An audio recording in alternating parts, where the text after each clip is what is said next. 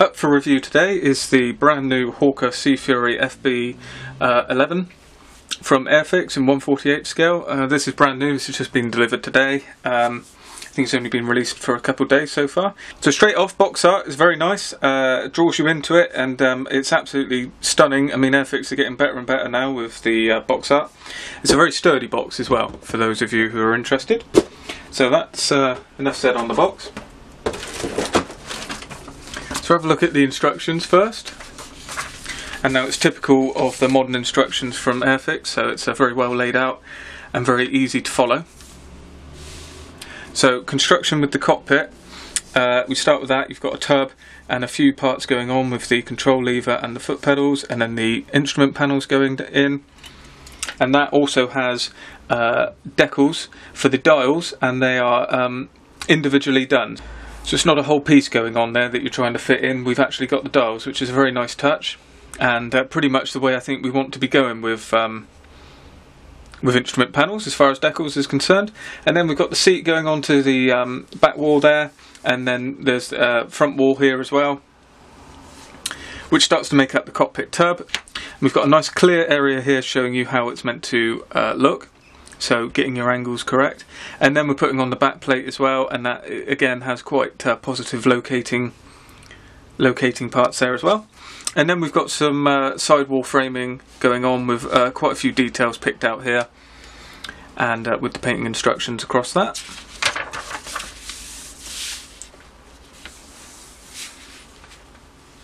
So then over the page we're on to getting the cockpit tub into the fuselage side, and fuselage half, sorry, and starting to get parts in for the wing spar and the tail wheel.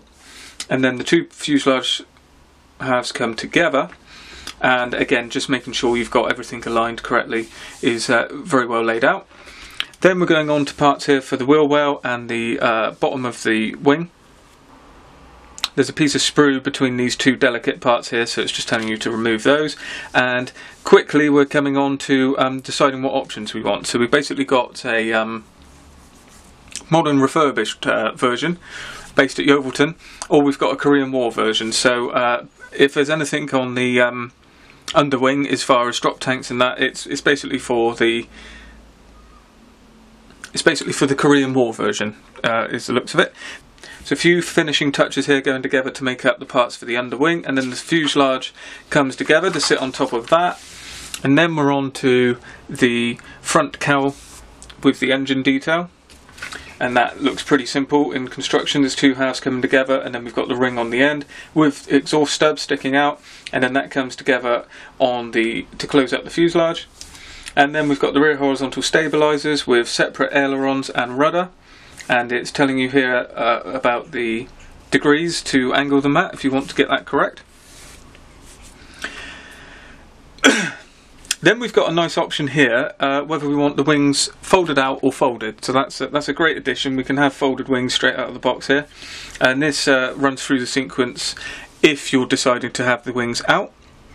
And a few options here again as far as rockets or bombs, or for the A version.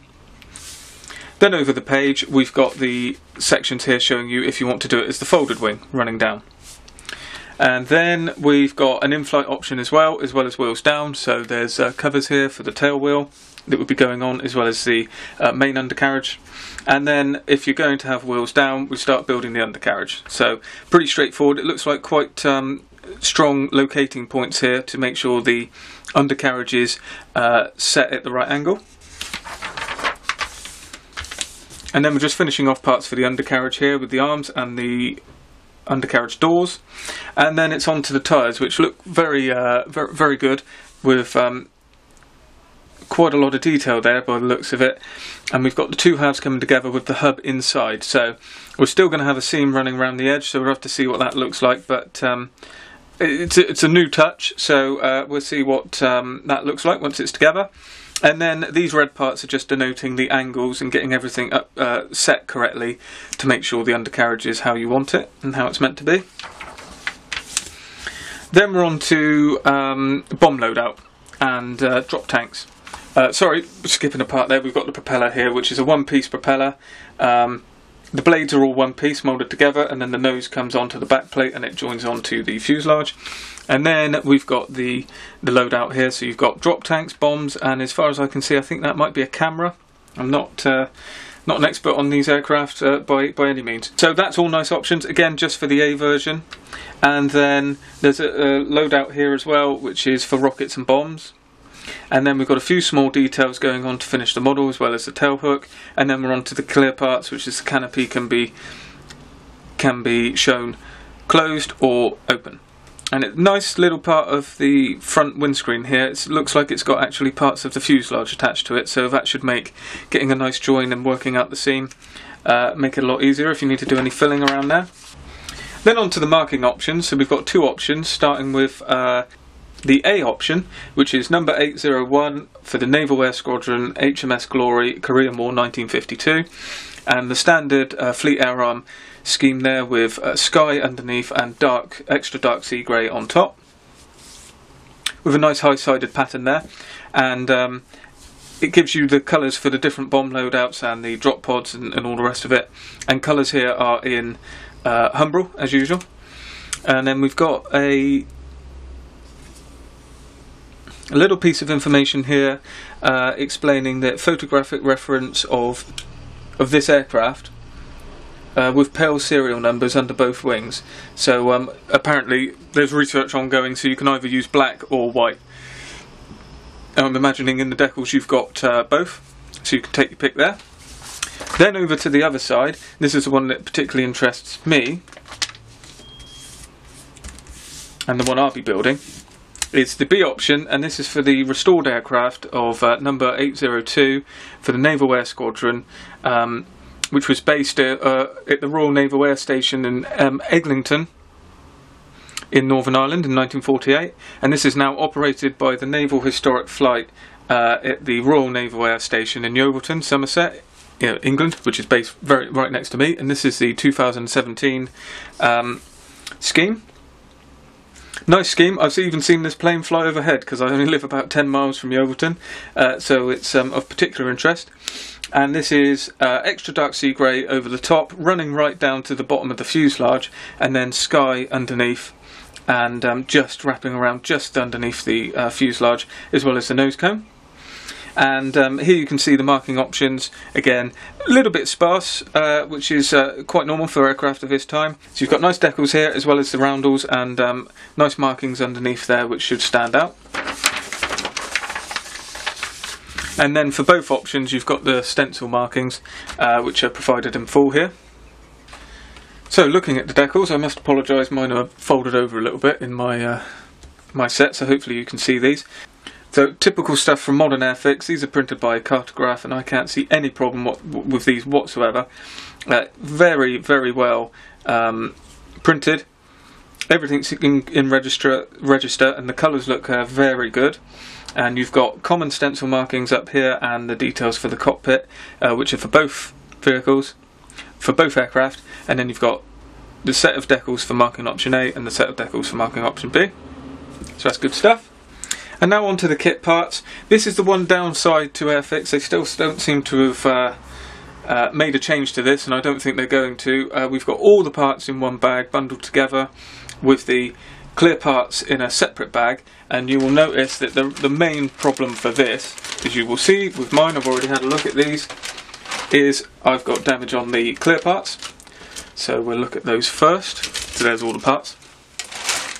I'm not sure whether these are going to show up too much, but I do have some marks on the top of the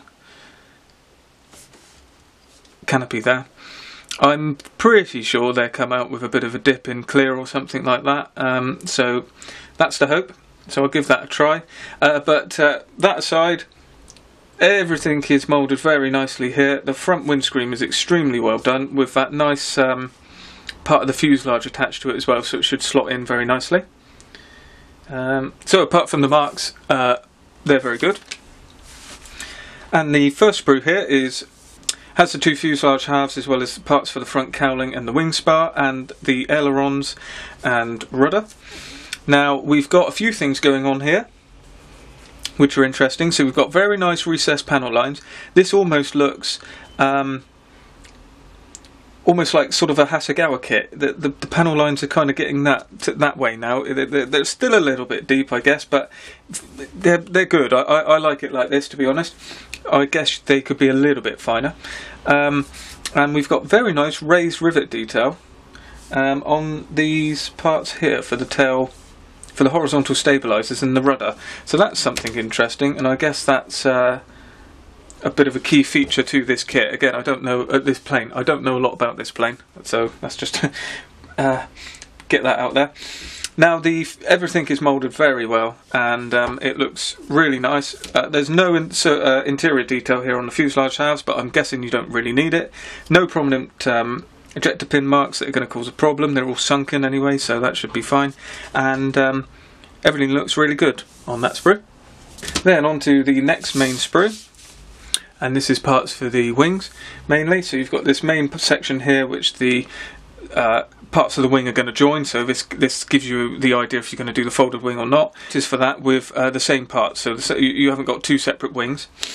Then we've got the two halves there that make up the cowl, and parts of the bombs, and parts for the bombs are beginning to show here. Everything again looks really well done here, very well detailed. Again, I suppose this does highlight it. The panel lines are probably a little bit heavy, not something that I worry about. I quite like it actually, it makes them show up, but some people may complain at that. So that's just a few little things that Airfix are known for doing. But apart from that, everything's really crisp, so it's very well moulded. No problems on that side. Then we've got another sprue here, which pretty much caters for the drop tanks here and the different components for that. Then we've got the tyres here, as well as with very nice tread pattern.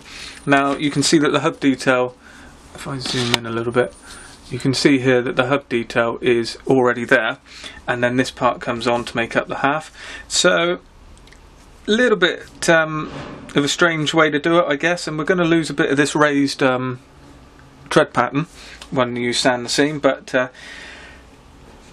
it should look okay, I'm sure. And then we've got weighted wheels as well as part of that. We've got raised surface detail here on the instrument panel, which is very well done, and the dials should sink down on that if you use setting solution, if you're going to use the decals.